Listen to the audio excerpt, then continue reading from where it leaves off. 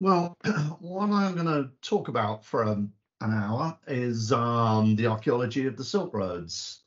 Um, it'll have quite a strong Central Asian flavour, as has already been pointed out. That's very much where my background and research work has taken place. But I will touch upon much broader issues, including the maritime Silk routes. If we have time, I would like to tell you a little bit about the Central Asian Archaeological Landscape project at the end, but let's see how long this takes to get through, because unsurprisingly, the Silk Roads is a huge topic, both chronologically and geographically. And so we can't really hope to touch upon all of its facets in the hour, but I'll try and give you some of the issues and flavors that I suppose are perhaps dominating research at the moment. As you all probably know, the term Seidenstrasse, or the Silk Roads, was effectively coined by a German geographer in the 19th century, Baron Ferdinand von Richthofen. In fact, it's recently been demonstrated that the term was in circulation before he used it, particularly at conferences and seminars and scientific meetings. But he's the one who first put it in print and therefore really opened up this idea of using one particular commodity, silk, to reflect the scale and complexity of trans-Eurasian trade. As we all know, the Silk Roads is neither a road, it's many, many routes, and we'll look at some of the issues about that. Often not a physical road in the sense that we might think of it today. And it's not just about silk. Many, many goods were moved along the Silk Roads, and um, the importance of the Silk Roads lies far beyond simply the economic exchange of goods and trade, but we'll explore that. However, the term has really stuck since that 19th century, and particularly early 20th century uses and explorers brought the word Silk Road or Silk Roads into very common parlance.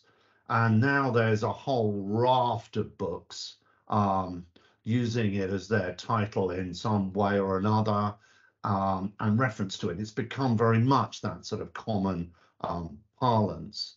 And it's also got into popular culture and literature. The brilliant Silk Road of Pop, if you ever get a chance to see it, a fantastic film about the impact of the movement of music and modern music in Urumqi and Kashgar in Xinjiang.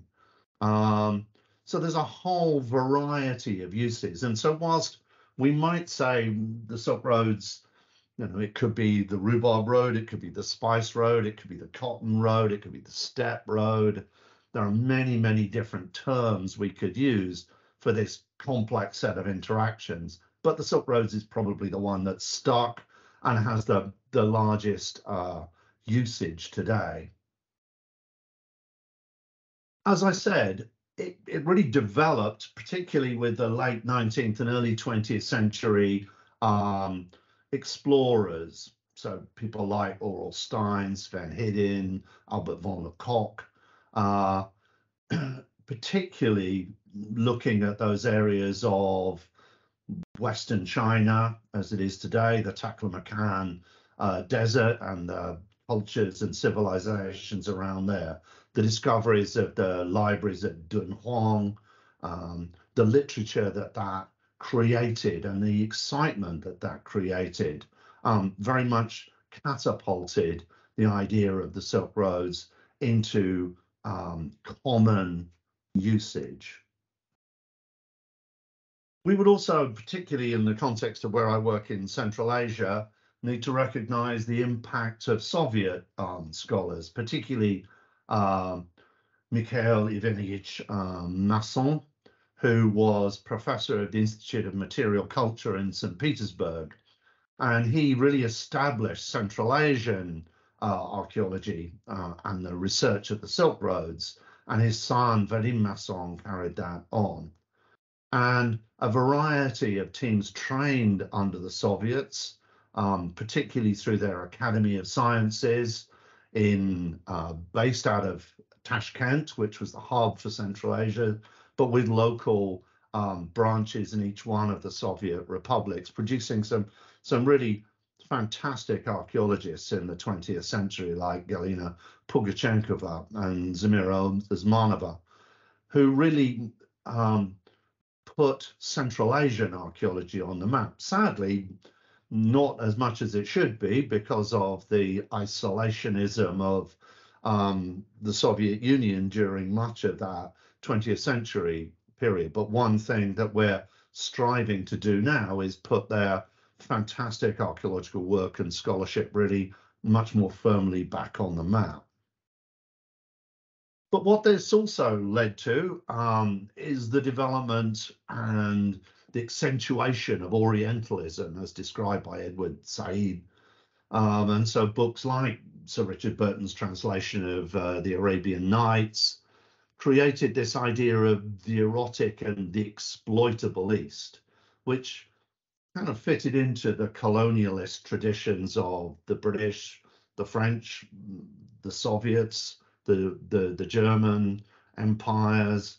And so there's a kind of complex layering, which is I'm sure something we might come back and talk about later in terms of how this colonialist and Orientalist archaeology, done both from the European end and from the Japanese and Chinese end, has impacted on the way the Silk Roads is perceived today.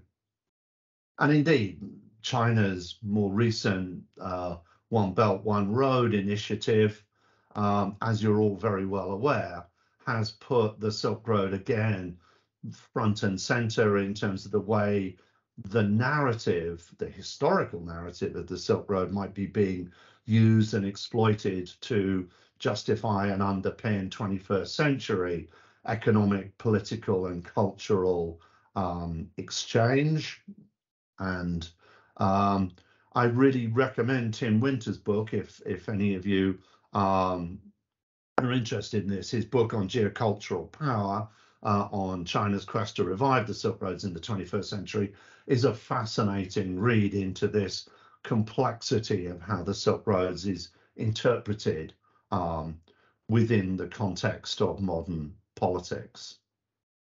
But I'm going to try and talk a little bit more about the archaeology of the Silk Roads, the cities, the caravanserais, the port, the trade, and so much more.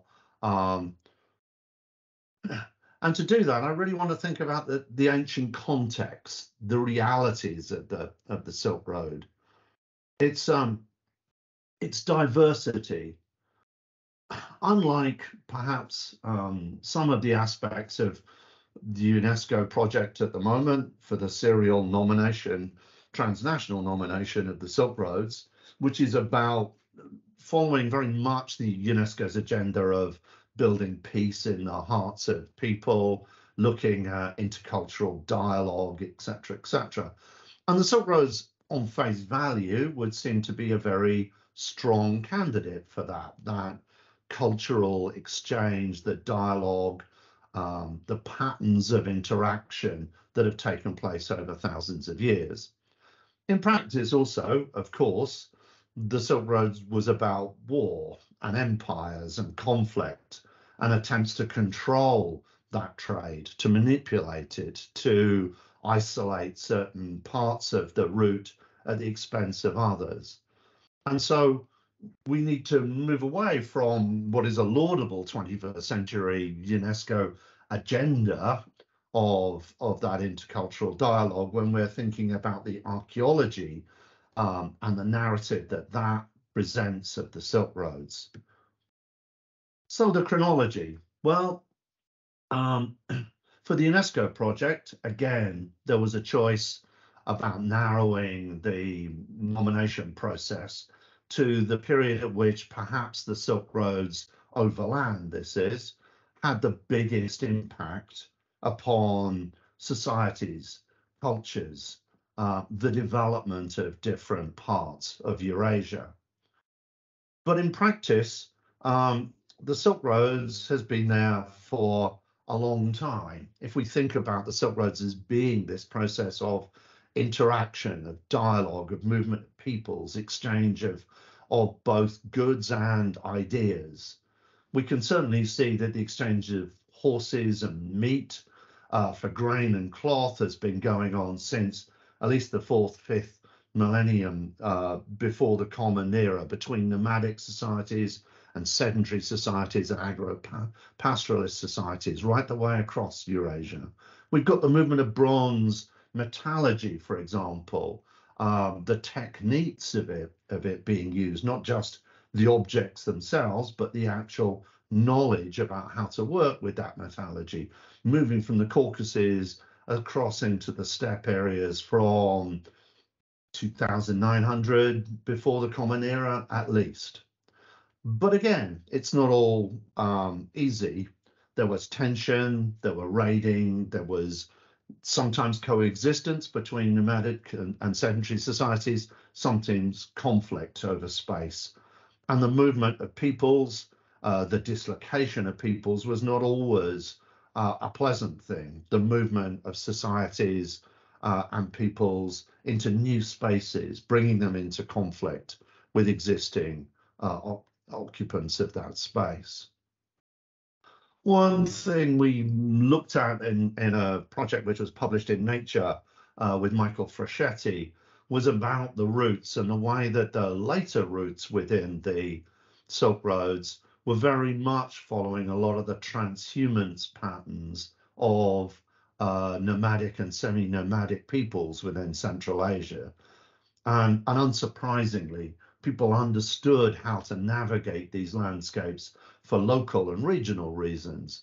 And so as longer distance trades started to impact, they knew how to move across these complicated landscapes.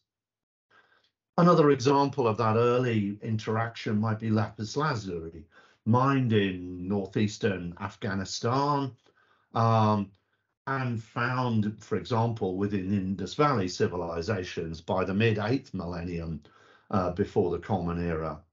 Beads of lapis lazuli are found in Neolithic burials in the Caucasus, right the way across Central Asia. The famous funeral mask of Tutankhamun, pardon me, from the 2nd millennium before the Common Era has a large amount of lapis lazuli from Afghanistan within it. So over this period, high value, high prestige goods could move either through trade or through diplomatic exchange over really quite considerable distances. We can look again in the 2nd millennium before the Common Era at things like the Assyrian network, which stretched from Ashur right the way into Anatolia, a network of roads, a network of interactions. But it also reflects that movement of different types of material and the exploitation of different natural resources. So areas where silver and gold could be mined, areas where copper is mined, areas of good wood production, wine production, agricultural productions, textiles, tin, copper, being produced in different parts of their empire and networking and being moved around within that system. The UNESCO project took the start of the Silk Roads, and I use that in kind of inverted commas, to really be the 2nd century before the Common Era. And the moment where Emperor Wudi from Han Chang'an in central China, central Western China, dispatched an envoy into Central Asia to open up diplomatic contacts, in part in response against some of the nomadic incursions from the north, Hongnu, but also to open up access to, for example, the fabled horses of Central Asia. And the feeling for that project was really, it was this opening up around about the 2nd century BCE, which really changed the nature of so many societies. So it's not that contact hadn't been taking place before, but at this point, that scale of interaction was beginning to shape elite society. It was shaping access to raw materials. It was economically changing the scale of middle distance exchange systems. And as such, was beginning to have that really fundamental impact upon how societies were developing along the Silk Roads.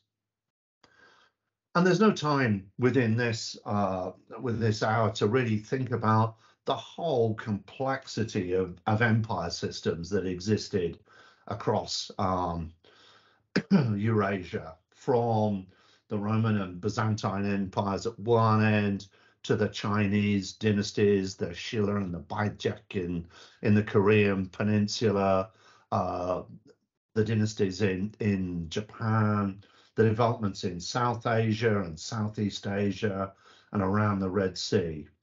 Over 2,000 years, there's many different empires rise and fall, compete, change their boundaries, push back against others. And different empires found different ways of trying to deal with trade and exchange at that time. Very famously, the Roman Empire, in its conflicts with the Parthian Empire, looked at how it could develop Red Sea trade with western coast of India, and the Kushan Empire as a way of bypassing Parthia. So rather than getting expensive goods like silk coming through the Parthian Empire, was there a way around that, which they could exploit so that they weren't economically trading with someone that they're also at war with at various periods of time? And that's just one example of these complex tensions that took place between empire systems over the 2 millennia, even since the 2nd century BCE. And change over that time also needs to think about how the world and the environment changed over that period. We're very conscious today in the context of the climate crisis of how much that is changing societies, how it's putting pressure on different sorts of agricultural production, on drought, on the availability of water.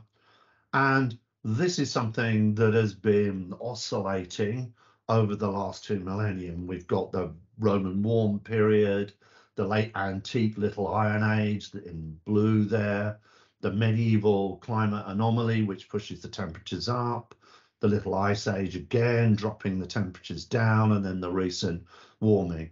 And all of the impacts that this has on empire systems. And there's a paper there on the right-hand side of the screen cited a recent paper looking at how this changing climate might have impacted on the collapse of Eastern Turkic empires in the 7th century of the Common Era.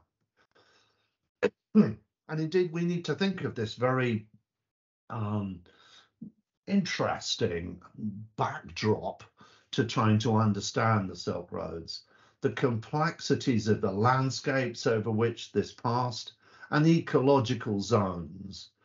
The agroecological zone map on the right and the Coppinger-Geiger map, which is very good, are very useful for thinking about different types of soil, climate, rainfall models over time. And as we know, the Silk Roads reflects this steppe land, these deserts, these high mountain valleys, these fertile plains, oases, river deltas.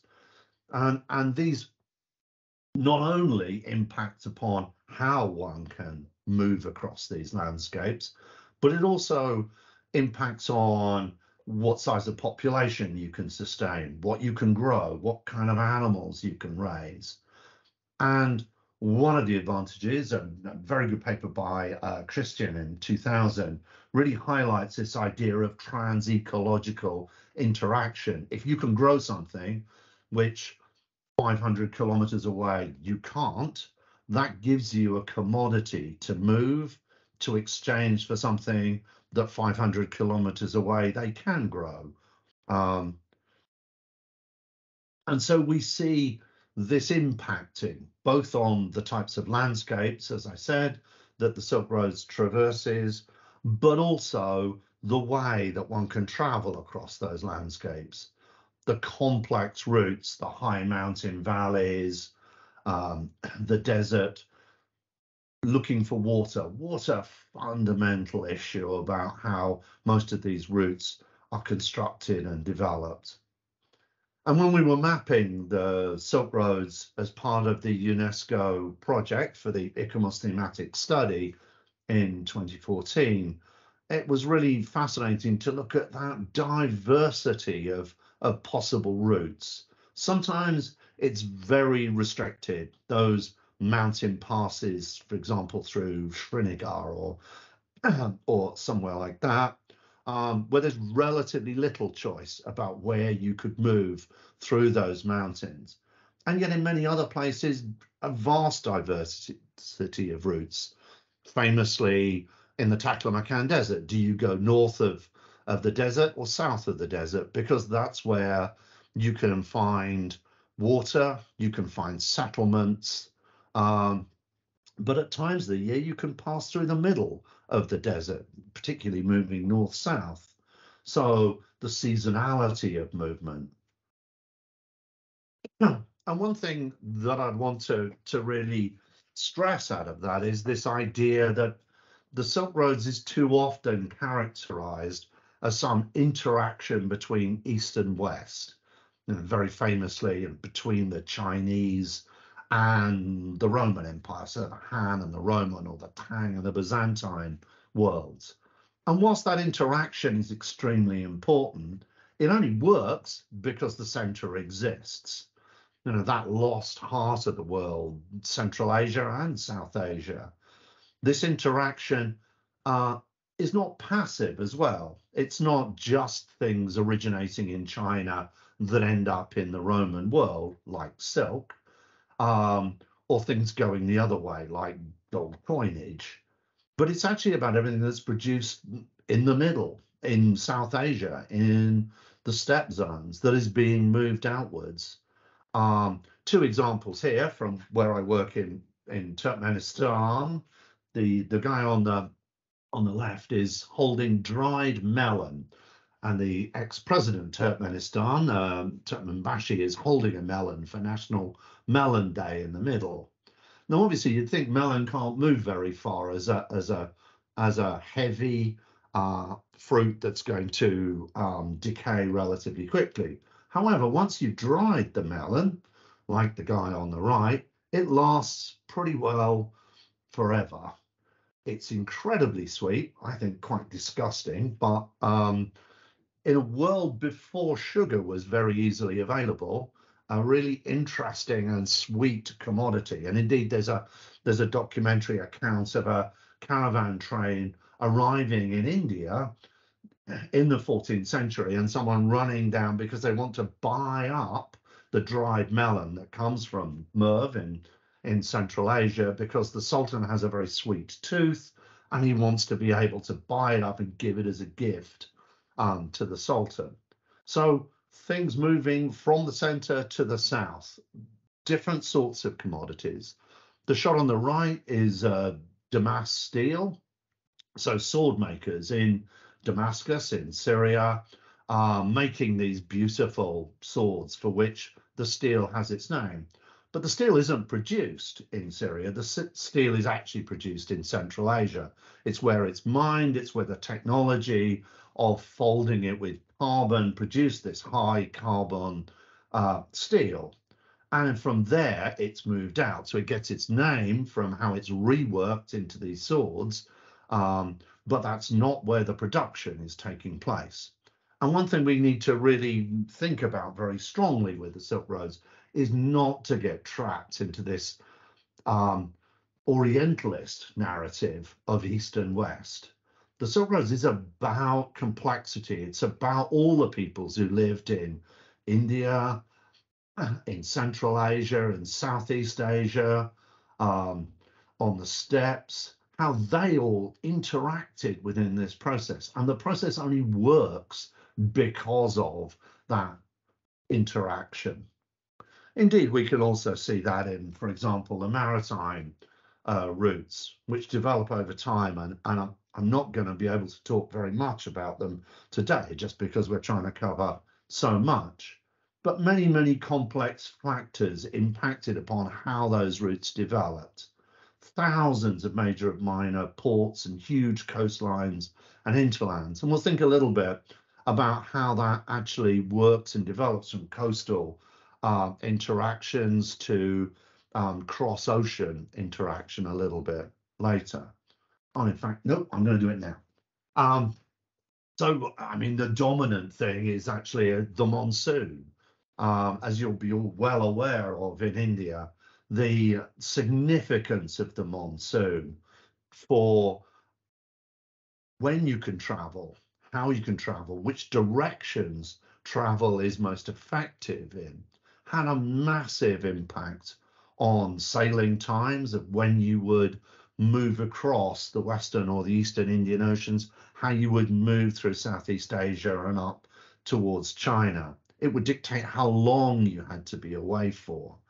A lot of changing over time, as we've talked about before, with the waxing and waning of the importance as different empires controlled them. So, for example, the growth of very important empires within the Malaysian and Indonesian spheres controlling the Straits of Malacca had a massive impact upon what was being traded and how that impacted upon societies.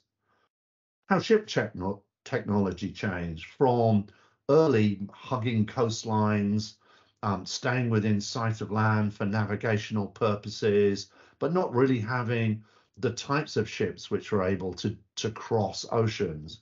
But as that change became understood, that ability to navigate further.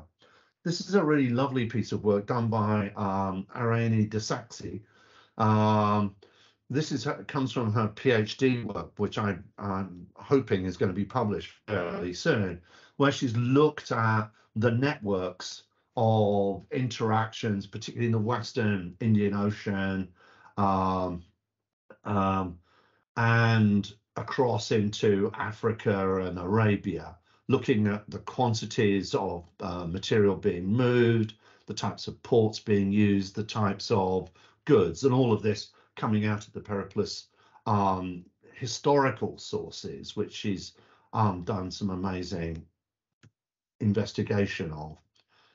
And obviously today, this is modern shipping. This is shipping being tracked, and you're all well aware of that impact of shipping coming around the Indian Ocean up through into the Bay of Bengal, crossing through the Straits of Malacca, the interactions in Southeast Asia, obviously the impact here of the Suez Canal in terms of the movement up the Red Sea, but also the Gulf areas of Iran and Iraq. And now with the advent of really from the advent of the colonial period and then particularly steam power, the routes around the Cape.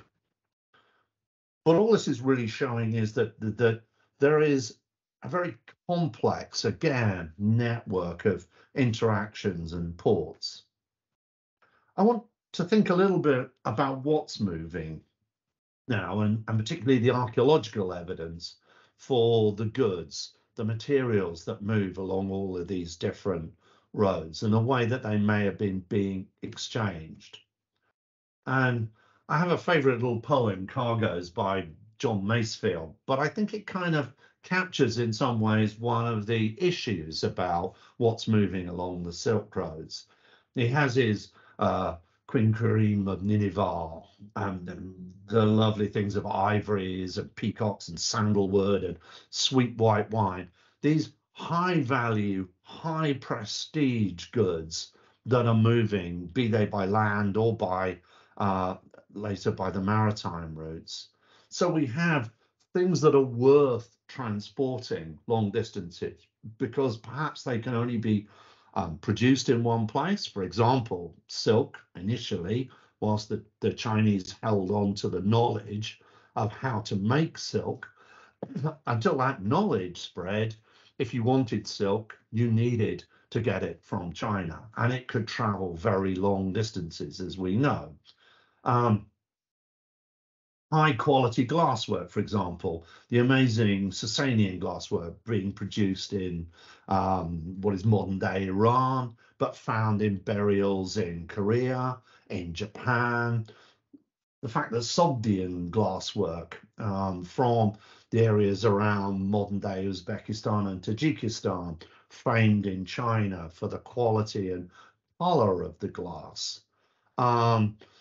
Later, the movement of high quality porcelains, like this amazing Celadon Song Dynasty picture from the late 10th century, moving right away into Central Asia and into Europe, and this demand. So very valuable things, passed probably through many different hands on their journey from China to the Roman Empire, through Central Asia, that glass from Central Asia making its way all the way to Korea and Japan.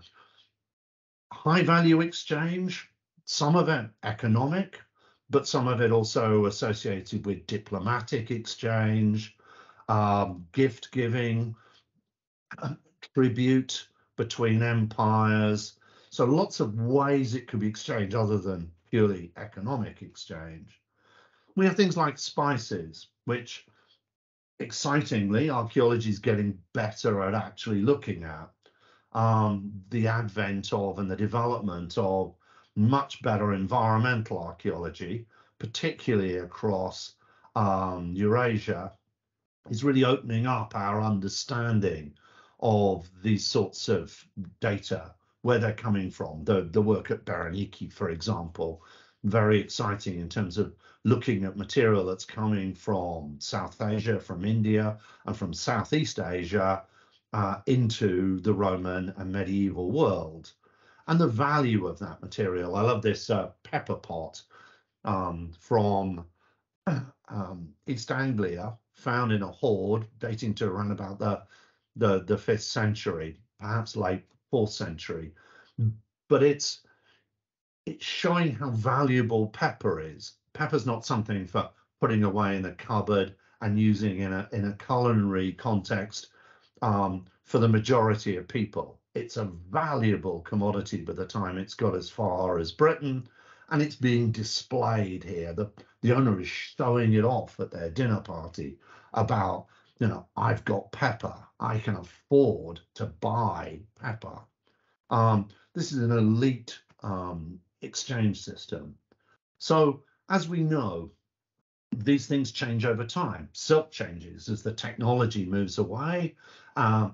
We start to get silk being produced in the Levant, for example, excavating in Beirut.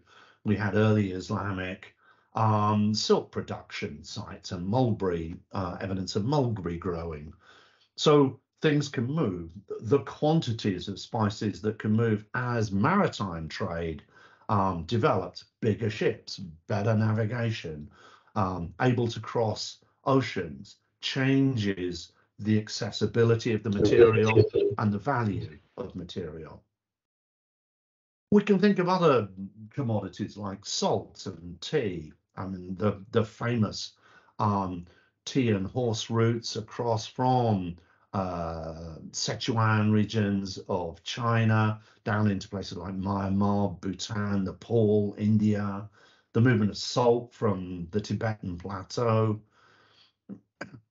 Valuable material, worth moving considerable distances. But as John Masefield's poem goes on to talk about, cargoes of tyne coal, road rail, pig lead, firewood, ironware, and cheap tin trays. But actually, that's what drives a lot of trade, not just the bundles of silk, which might be being sold on and passed on, and some sold, but also the more regional and local trade. So here we can see, for example, some really nice tin glazed pot in the middle. 10th, 11th century material being produced at Merv, huge manufacturing production outside the city. And here we're finding this material being consumed locally. It feeds the local market, as it were. But it is also found 500, 700 kilometers away from Merv. So it's worth trading a distance. It's worth moving, even though it's heavy, it's well produced, and it's worth trading over those sorts of distances. But it's not worth moving thousands of kilometers because you run into other people can produce pot. And it may not be quite as good as that one, but it's good enough. And so the difference between that really high quality porcelain, let's say coming from those kilns in China in the Song dynasty, as opposed to this, good quality. The metalwork down on the bottom is being produced in Talgar in Kazakhstan, excavated there. And most of it's for very local production. You can see axes and metalworking tools and tongs and agricultural implements. But the candlestick on the right-hand side is much better quality, much farther work. And that, again, is found 500, 700, 1,000 kilometers away from Talgar. It's worth moving over those regional distances as opposed to just those high quality goods. And so we can imagine loads of material in caravans being made up of a mixture between high status elite things that might be being sold on to move very far and things that are much more local. And again, going back to the environmental archaeological, there's so much more in terms of agricultural produce. And this is just a shot of a market stall in Turkmenistan, but those pistachios, some come from local ones in the Kopet Dagh Mountains, but other ones come from Tajikistan and Iran, even today. They're different qualities, they're slightly different variations. So you can buy the cheaper local one, or you can buy the better quality Iranian plateau ones. And we see that within the archaeological evidence. And again, one of the really exciting things, I think, perhaps one of the most exciting things really over the last decade has been this explosion of environmental archaeology and also DNA work and ancient DNA. So, for example, the work on Dorian Fuller's work at my institute, looking at things like rice spread of rice production, peach domestication and spread, the wonderful work being done by Robert Spangler, and his very good book, Fruit from the Sands, which looks at the movement of different sorts of foods. And again, if we want to think about how the Silk Road changed society, food is really a fundamental issue in that. Changing cuisine, introducing new ways of cooking, new materials to cook. So how much do these things move as commodities and how much do they end up moving as plants and being grown in different places? And the wonderful Schaefer book on the golden peaches of Samarkand, again, another fascinating book looking at these complexities of interactions. And of course, the Silk Roads is important to us archaeologically, not just in terms of trade and exchange and the economic impacts it had, but also this whole movement of technologies and ideas, that moving of silk production. So by 300 of the Common Era, silk's being produced in Japan. By 522, Byzantine Empire has silkworm eggs. They begin to know how to make it.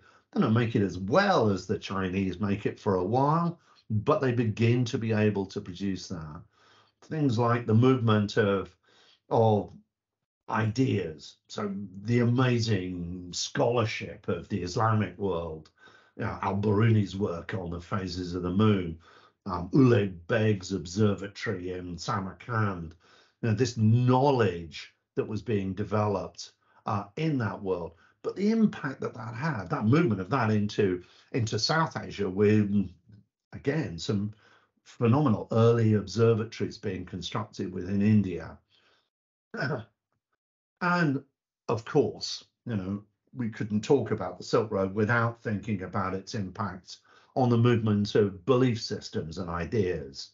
So the spread of Hinduism, Christianity, Nestorianism, Judaism, Manichaeism, these impacts of movement, sometimes moved by missionaries, sometimes moved by the movement of people, either traveling to relocate as part of trade or being pushed into relocation to avoid persecutions. But perhaps the most famous, of course, is the spread of Buddhism out of the Gangetic Delta, and it starts in Lumbini and Nepal. That movement through the Gandharan regions up into Bactria of Central Asia, through there into China, into Korea, into Japan, the maritime spread of it and interactions into Southeast Asia, but also the fusions, the changes, the different types of Buddhism that develop, and in part through their interaction with other belief systems like Confucianism, and how that flows back into India as well. And archaeologically, leaving us phenomenal monuments that you're all well aware of, but these amazing Buddhist sites across the Silk Roads, allowing us to look at the development of architecture, the development of practice, the development of different strands within Buddhism, but also how it's used by local societies, how it's adopted. Is it adopted broadly? Is it adopted by the elite? The patronage, it's very interesting. Something like the Dunhuang monasteries. How did they become so rich to be able to construct such amazing works of art, hold such phenomenal libraries, etc.? So the patronage, the trade that's passing through, merchants contributing towards it, but also the attitude of the elite towards support of these monastic foundations. We can think about transport and infrastructure, how things moved, the mechanics of horses, camels, boats, people. Certainly the domestication of the camel radically changed what was possible in terms of quantities of material and the ability to move across certain terrains. But so did horses, as again, the tea and horse routes through the highland parts of the Himalayas. And people. I love these amazing photograph of people carrying tea in Sichuan province in 1908, and now porters in Nepal still carrying huge loads here, largely to avoid customs posts rather than it being the only way of moving materials. But nevertheless, the ingenuity of societies to how to traverse these complex landscapes. And of course, the scale changes radically when one gets ships. This is the amazing Song Dynasty Nanhai #1, excavated from the South China Sea and lifted from there and excavated in a museum near Guangzhou. Stunning material. And again, we could talk for hours just about that. We can think about the infrastructure that is left archaeologically: bridges, watch stations, forts, and of course, caravanserai. Here, 3 beautiful but very different caravanserais from across Central Asia. So we can think about how those work. And again, we could talk for hours about how they reflect the impact of the state in controlling trade and taxation, how much they reflect the scale of merchant activity and the scale of economic exchange systems.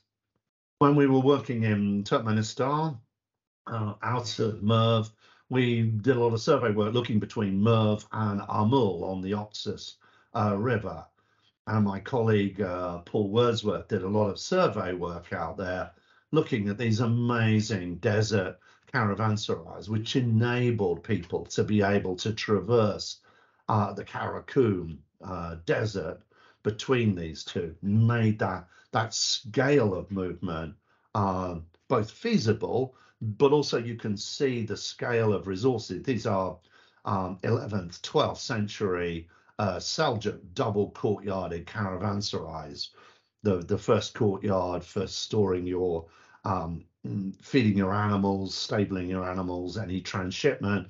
The second, smaller courtyard, but with larger rooms around it, the residential areas where you would be able to eat and bathe on your journey.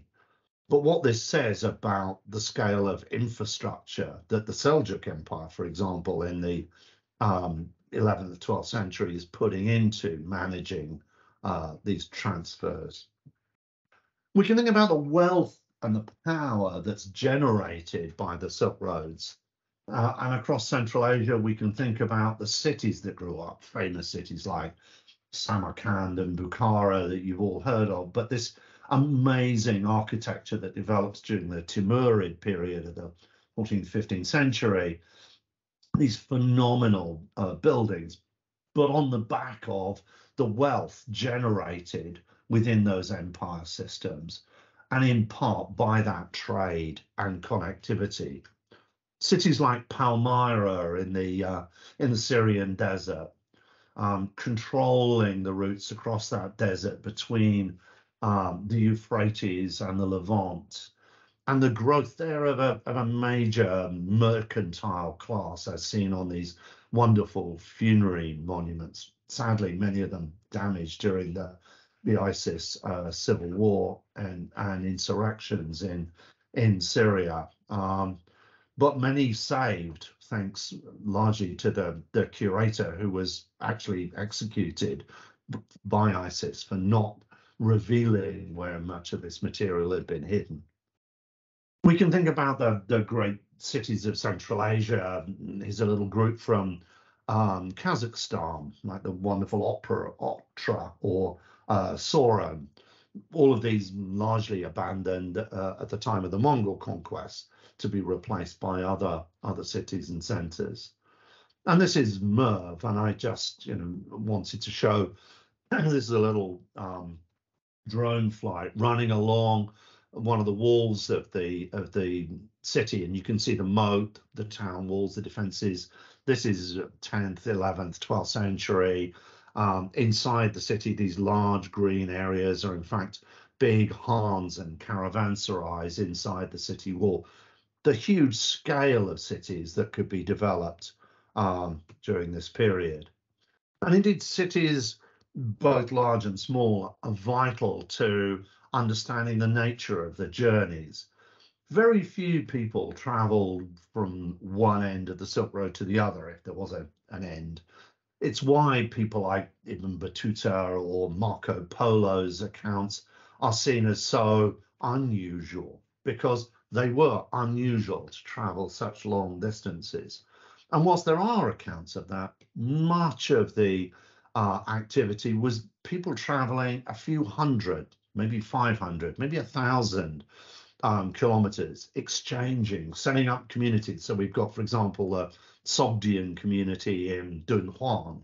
So people from Samarkand area, Afrisab as it was then, going to as far as Dunhuang, about 1,000 kilometers, setting up a community there, buying up material, setting up caravans to go back to Sogdia, exchanging their material, moving on further west or south or north, and going back in the opposite direction. So this very interesting set of relationships, and it's why in the UNESCO World Heritage Nomination Project, we were very keen to not just have the spectacular big cities. In some senses, they could be World Heritage Sites on their own. Places like Merv and Samarkand and Bukhara are. It's actually the smaller market towns. It's the places like Kalgar. It's the settlement outside of Dunhuang, not just the cave site, which is actually really instrumental in understanding how these systems worked. And for the same way, that's why the caravanserais are important. That's why the forts and the bridges matter to understanding how these networks formed and operated. We can also look at other sorts of evidence. This is the amazing from Afrisab, modern-day Samarkand. This is the wonderful 7th century Sogdian Hall of the Ambassadors. And one of the nice things is the top image showing Chinese envoys to the Sogdian court holding bunches of silk, and the drawing down the bottom left is actually a drawing based on that, showing more clearly them holding these little rolled bunches of silk that are being brought here as a diplomatic exchange. But there is a lot of commercial activity. We know later, the urban Hans, these wonderful ones from places like Aleppo in Syria. The scale of material being moved, requiring this sort of urban warehousing, redistribution networks, the ability to cope with large quantities of people, the souks, the infrastructure to resell, to move material that has arrived into a local economy, into a local market and a local market system. And there's a very good book by Peter Bang about markets, looking at Roman markets, but particularly looking at ethnographic evidence from later medieval and post-medieval Indian markets to think about how these work and operate. And at Merv, where we were excavating, the main shot is part of the palace complex that was in the middle of the city, the Dar al-Ismar at the Abbasid period. But in the Seljuk period, a new citadel was built on the edge of town, which is the sort of central shot on the left. And when the palace is moved out there, the old palace becomes a bazaar in the center of town, and we have metalworking evidence. And so this palatial area is repurposed into the center of the town.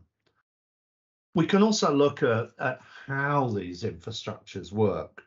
And so this is, for example, the amazing irrigation systems at Otra, which allowed that city that I showed in one of the earlier slides to actually produce sufficient agricultural produce to support that scale of population. And we have a similar thing at Merv. Here, another little video shows it's flying along what is in the middle, which is the Majan Canal.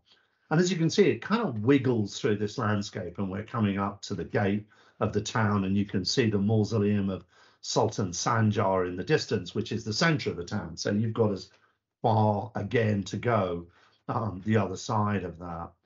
But what this canal was doing was using an earlier irrigation canal. We excavated across it. So at the bottom of this sequence, we have a Sasanian irrigation ditch for farming. This is on the opposite bank of the river to the Sasanian town of, as it's called now, Gyurkala. And what they do in the Abbasid period is to canalize this, to put in brick sides to it, to be able to manage the flow of water into the city, to provide water for the urban population. And it's a really stunning sequence. It's published if you want to look at some of the material from it. But incredible water supply system into the town, a really phenomenal structuring. And we've looked at reservoirs across the town, pipe water systems through the medieval town. And something that Tim Ingold calls the temporal rhythms of life. But this is a shot from Bhaktapur in Nepal, but it's just thinking about how still today that journey to the reservoir, the well, to collect water for washing, for drinking, for eating, for cooking, for everything that you need to do also becomes part of the social structuring of the fabric of the city, and I think is such an interesting way of us thinking about urbanism. And I just finished by saying a little bit about ports, because port archaeology is so important. It's critical to our understanding of ancient trade and interregional interaction. But we really lack very much systematic work on harbours and ports and docks across Asia. Part of that is because successful ports carry on being used and tend to destroy the earlier ports within them. So if you look at somewhere like Shanghai, it's very hard to find the earlier port. But there are failed ports. There's ports that have silted up. There's ports that have been bypassed as technologies change. And they're particularly useful for us. They allow us to think about how they work as collecting centres for manufacturing, for transshipment, for the hinterlands, how they functioned in terms of consumables, accommodation, refitting, their spiritual engagement, the entertainment, the not so savoury sides of ports, its taverns and its brothels. As cities, the consumption and sustainability, how they work within food supply. And we can think about this archaeologically by looking at workshops and marketplaces and elite houses and ordinary housing and in customs and administrative buildings. And there has been some very good work starting to be done, for example, within India along the coast. There's been a lot of effort, particularly on that western coast, looking at ports that had Roman connections. And there's been some good books. Roberta Tomba's book is particularly good at looking at some of these connections. But there's so much more to do, to think about. Here's a lovely map of Portuguese enclaves along the northwest coast of India in circa 1630. And it just shows you the scale of different settlements, different ports marked in different things, different landmarks that are being used as navigational aids. And navigational aids, I would bow to the amazing book by Himishu Ray that she's done on coastal shrines and transnational maritime networks across India and Southeast Asia, published quite recently. And that idea of looking at navigation and shrines, this integration of ocean-going routes and inland riverine routes, where the rivers meet the sea, and also these places as centres of pilgrimage, but also how they interact with a maritime community. And I'll finish now, as I've used up my hour. And just thinking about how archaeologically it's really trying to get to grips with this complexity and unpacking it and moving away from those stereotypical narratives of either Silk or East and West or a road, but rather trying to understand different communities and how they've evolved and developed and changed and interacted. This is the wonderful city of Bhaktapur in Nepal. And as archaeologists, but also as heritage professionals, we need to think about how our narrative of these Silk Roads cities and developments plays into how this works for holistic planning of protecting that heritage, but also protecting the 21st century communities who live in and around the heritage. And again, Bhaktapur, I think, is a really good example where the local authority works very well to harness the power that heritage and the narratives of the Silk Roads have to attract visitors, but to maximize that, not to destroy the lives of the people who live there, but to use that resource to help sustain it, to help it flourish into the 21st century. And I think that's one of the real challenges we have all the way along the Silk Roads, is not to see it as some sort of fossilized tourism, but instead to look at how it talks to the communities today.